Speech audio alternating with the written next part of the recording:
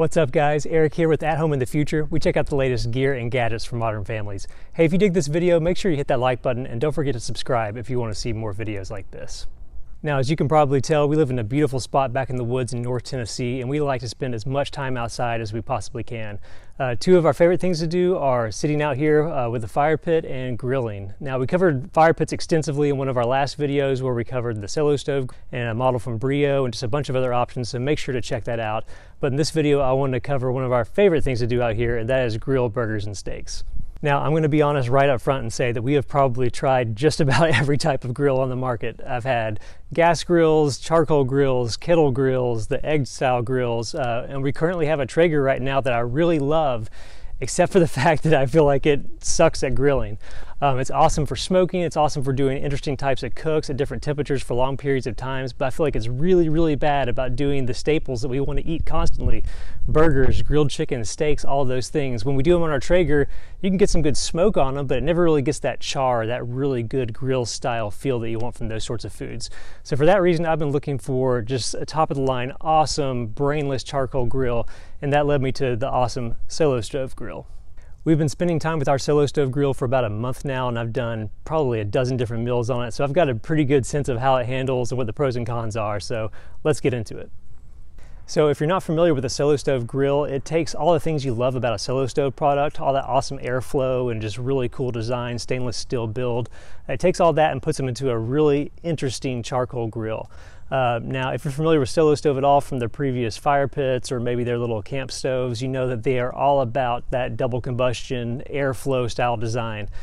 So this grill itself uses a really interesting model where it doesn't do the double combustion where it tries to eliminate smoke or anything, but it does suck in air through the bottom of the grill, channels it up through your charcoal, and tries to give a really awesome even heating temperature the entire time that you grill.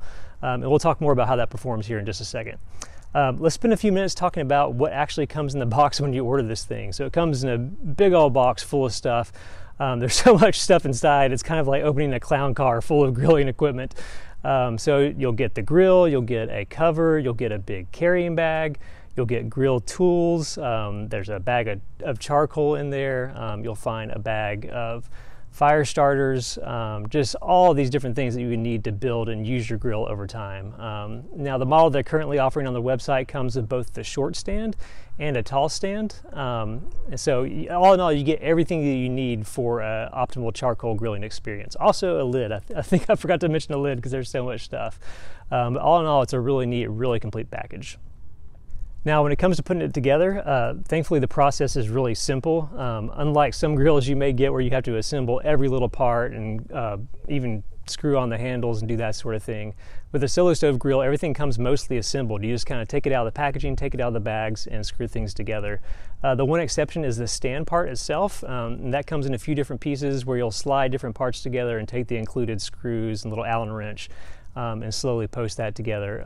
But all in all, it's a super easy process. You'll probably have the grill ready to go in really like 10 minutes unless you're really slow at following directions.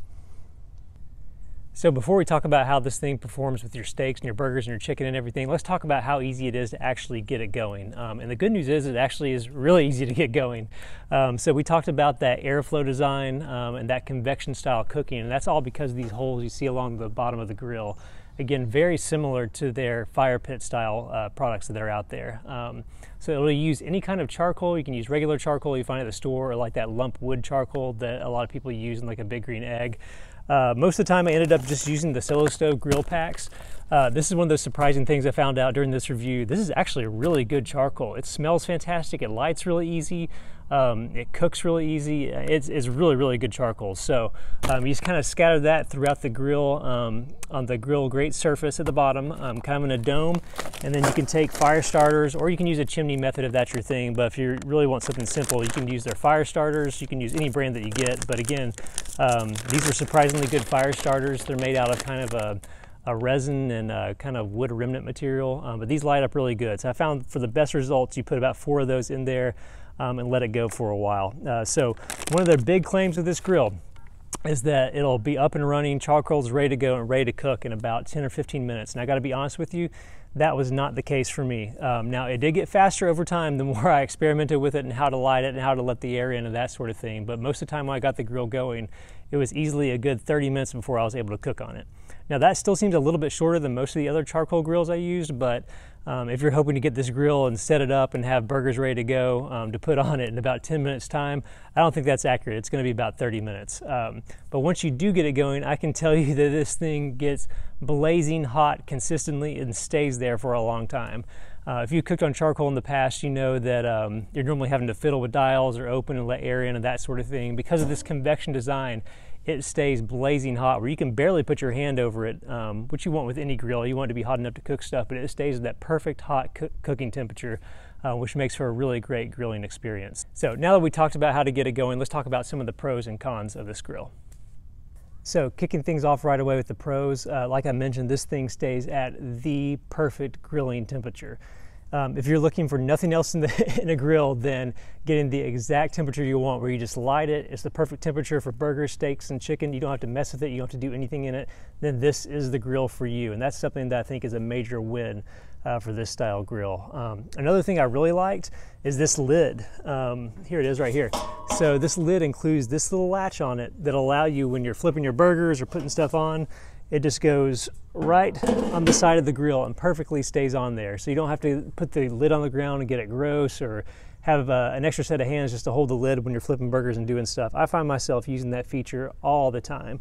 Also, the grill is really solid. It has a good, it goes into place really well. The air control on it's really great. I gotta be honest, at first when I unboxed it, the grill doesn't feel quite as sturdy as the rest of the lid, I'm sorry, doesn't feel quite as sturdy as the rest of the grill, but in use, I kind of like the lighter weight and just the firm fit of the lid. So that's a really big perk of this grill.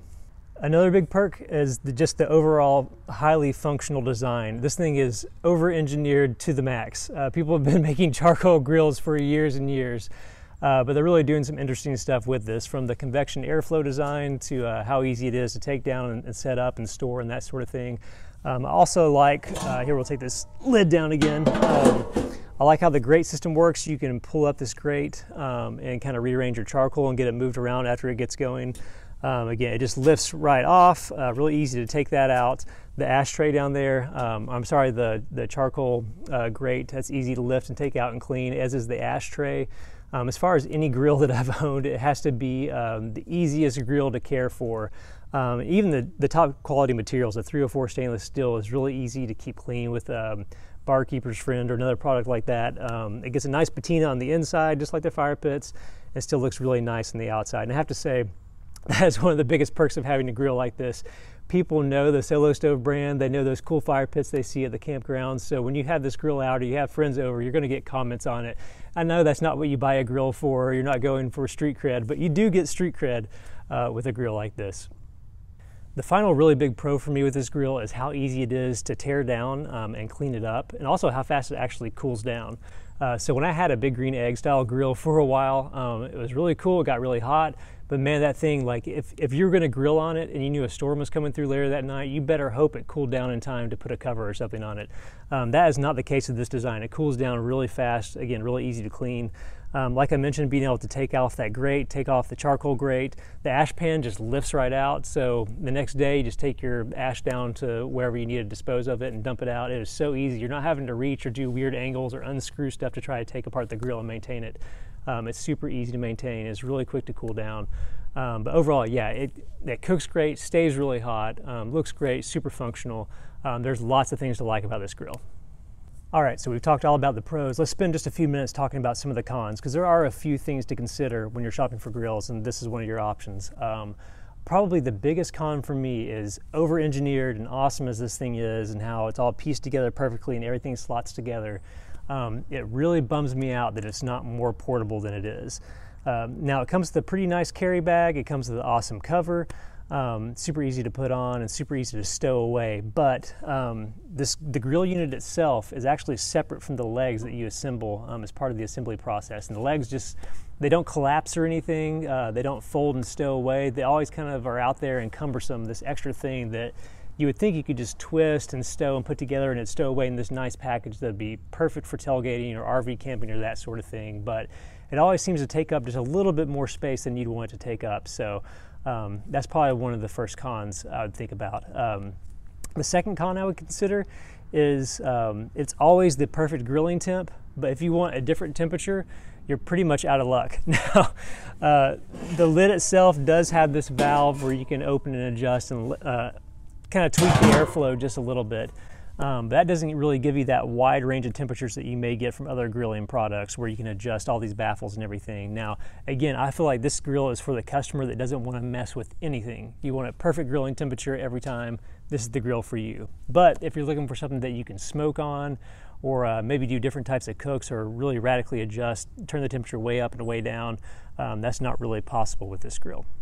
One more con to consider is actually the grill tools that come with the grill. Now, it is awesome that this thing comes with the grill tools, and I was super pumped when I saw this roll in the box, and it has 3 different things, spatulas and tongs and everything. But the big bummer, and maybe it wouldn't be as big of a bummer if I hadn't used their fire tools that came with our Solo Stove fire pit. Like these fire tongs and the poker are just rock solid, super heavyweight. I mean, just feel like they're gonna last 1,000 years. They're gonna dig these up years from now, way after I'm gone, and think, wow, that guy had really great fire pit tools. That cannot be said of the grill tools that come with this. Now, they're fine. I may be way overthinking it, but even some cheaper grill tools that I had in my drawer already, I feel like perform actually a little bit better than these. You can see they kind of use this rolled metal instead of a solid piece of metal, so they feel flimsy.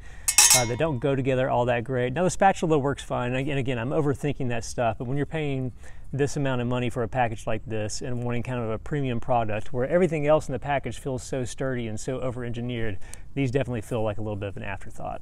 That brings us to our last con, and that is as much value as you do get in the package for this grill. Again, you get covers, you get accessories, you get different stands. There's a lot of value there and a lot of really functional, awesome design there, but you're definitely paying a premium price. So charcoal grills, good charcoal grills, you're thinking several $100s already. This whole package for the grill itself, and as of making this video, you can't buy the grill alone. You have to buy the package, but the bundle itself is about $575 as of the making of this video. And that's expensive for a grill. Now, if you're buying a grill that you want to last your entire life and you have a very specific use case for, then this is very likely the charcoal grill for you because it is killer.